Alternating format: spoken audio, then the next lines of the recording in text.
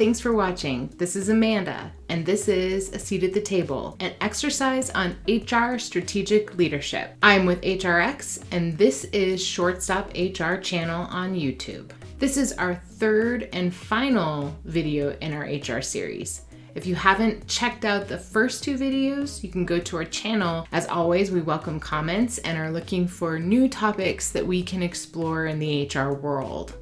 Again, I had the opportunity to sit down with 4 amazing HR leaders in executive and VP HR roles.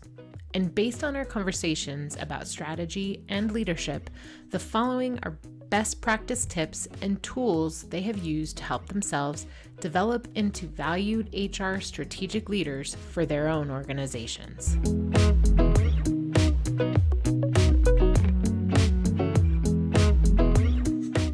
So first, you have to start with behaviors.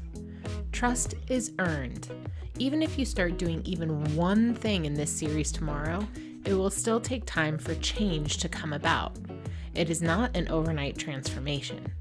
It takes getting to know people and learning what struggles your leaders are facing, and earning their trust takes time.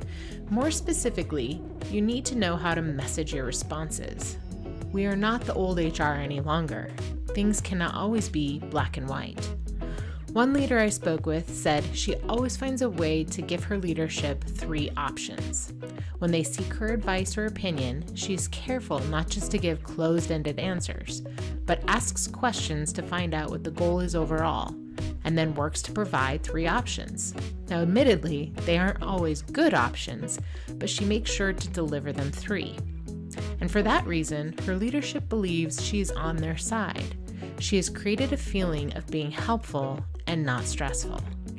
So once you have made good connection points and your leaders have trust in you and your abilities, it is important to remember, the people are your focus. You are focusing on the leadership, the employer, and mitigating risk, of course, but you are also working for the employees and helping to guide them through their careers while in your workplace. For that reason, if leadership suggests things that may seem not in alignment with the workplace or its values, it is up to you to ask questions and find out what the greater plan is. One of the leaders I spoke with mentioned leadership developing a plan to enhance the benefits program, but the plan design was actually less advantageous for much of the workforce. When asked why that was, the leader didn't understand some key components around both the benefit plan and the employees it would impact. It is our job as HR professionals to be looking at those details and asking questions when necessary. Honestly, leadership will appreciate it. They look to you for that information. So you want to step in and ask questions when things don't quite add up. Work with empathy in mind. Operate from a position that people act with the best intentions. You can lead a horse to water, but you can't force it to drink. And if you keep trying, eventually you're just going to drown it. So keep that in mind. How we message things is really important. And lastly, it is okay to ask questions. No one expects you to know everything. It would be impossible. And yet, I know many of us want to do our very best and feel that we should know everything. But as one leader shared with me, there's a difference between not knowing something and not having any credibility. There are distinct differences between these two things, and it is always better to honestly share when you don't know something than have to correct yourself later. The latter has far more damaging outcomes than having to admit you don't know it all. Now let's talk about our actions. First, you need to work toward understanding things for yourself. So one leader suggested that she invited herself to as many meetings as possible. Sometimes it was relevant that she was there and sometimes it wasn't, but this was her way of getting to know her leaders and her team members. It also helped her understand what difficulties they were having and if she could offer any solutions. The other thing is if you want to be a strategic HR leader, you're going to have to work toward your own education in HR.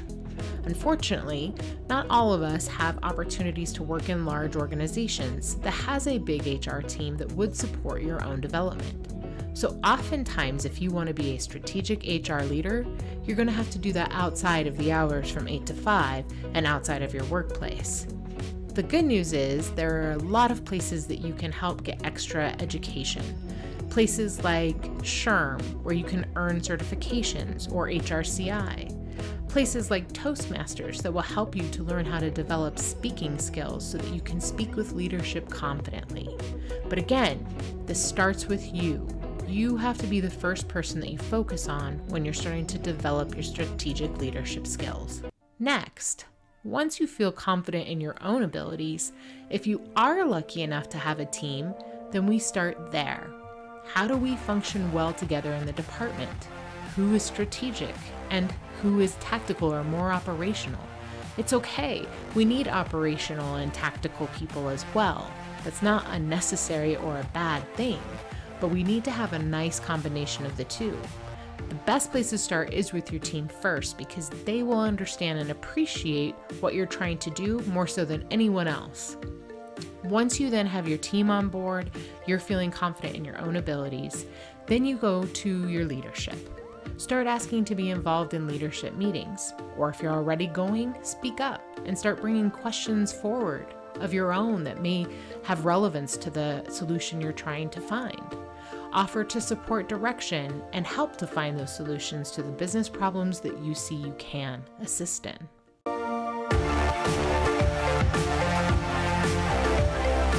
And lastly, processes.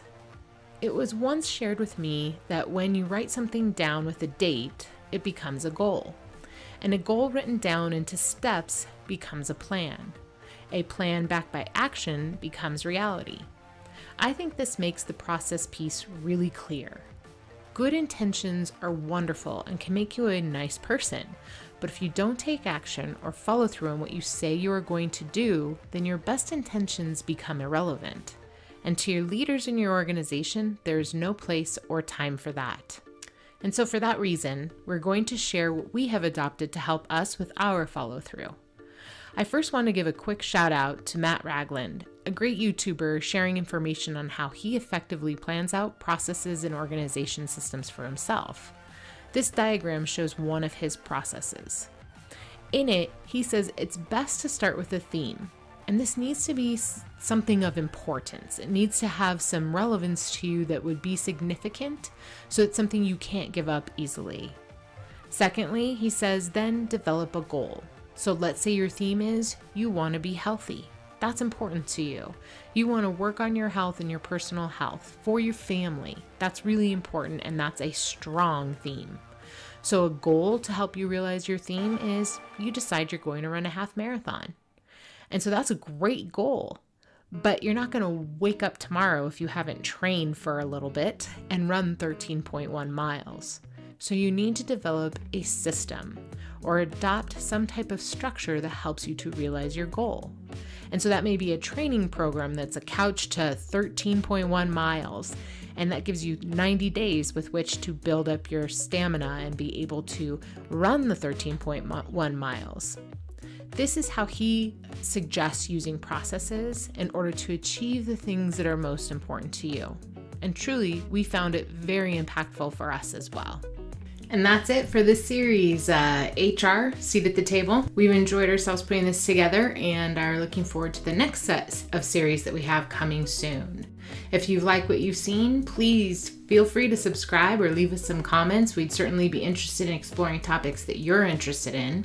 HRX, and this is our Short Stop HR channel.